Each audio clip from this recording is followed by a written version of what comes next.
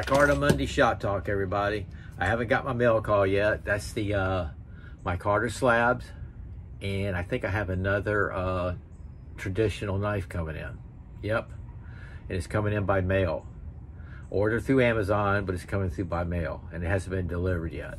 Today's Micarta Monday. This is all I carry today. I use this quite a bit in the house, opening up boxes and stuff, cleaning out my knife room.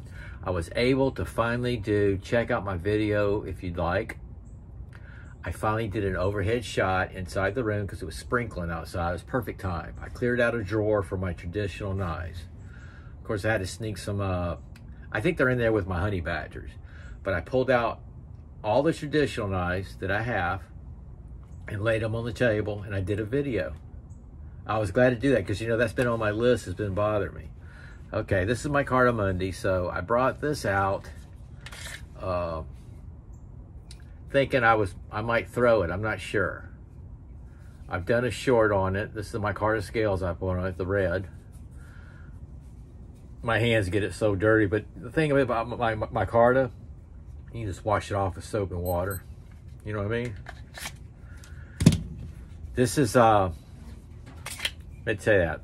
This is the 24/7 Smith & Wesson, and it's HCR 13 MOV steel. Just not sure if I'm going to throw it. I'm going to set it right there. Not sure what I'm going to throw. Here is the very first BPS knife I ever bought. Yep, this is it.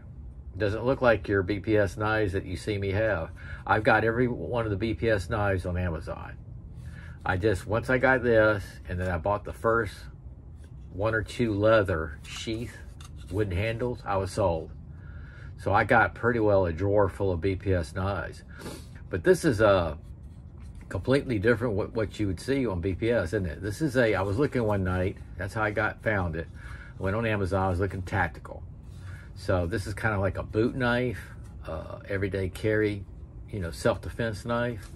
It's Micarta scales. And look at that. I bought this specifically to throw. It's got jipping right here. It's sharp on one edge. But this top edge here, I'm telling you, it can be sharpened. It's just that width if you want it.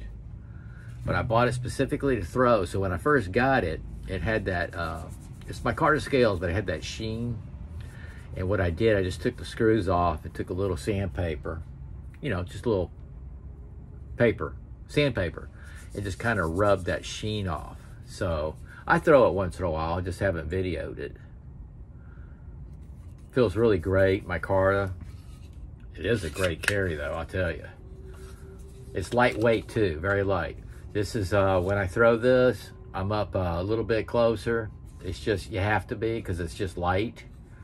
Or I could go back and make it do a lot of spins, but this is what it's for, you know. Not to throw, it's a self-defense knife. But the way they did it, you can use it, you know, single edge. I don't know if I made sense with that or not. Then this morning, y'all saw me bring out this Ontario MK3 Navy knife. And it's just been sitting out here. I'm taking it inside. And I got to thinking, you know, I never did do a short video on this, I don't think, as far as throwing. And I'm not sure about showing. So I might do them both. Just to practice with you guys, this is a 440A stainless steel blade. Okay, it's got that saw back right here. It's got a high impact plastic handle, they call it.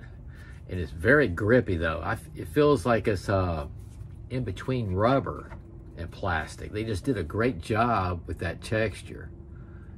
See that? There's the US end. It's got a metal butt end, screws down there. This is a serious knife. As far as I know, it's currently still issued, Navy issued. I'm not sure because of the, you know, the Ontario buyout. But it had a lanyard back here. I believe I took that off. because it was like this one here, shoestring. This is nothing more, this is a diving knife. I guess that's why it's Navy issued. Nice high impact sheath. Made in USA. So, I got to decide on what I'm going to throw. You know, the last time I threw this, it was just a freak accident. I might have had something inside the board or something, but remember I did the little tip off of it. I kind of re-profiled that. It's fine. I just can't believe I left it out here. I think I was in a hurry or something after I did that. But this is Shop Talk. If I get the mail call in, you'll see a mail call video. I need to. That'd be kind of cool.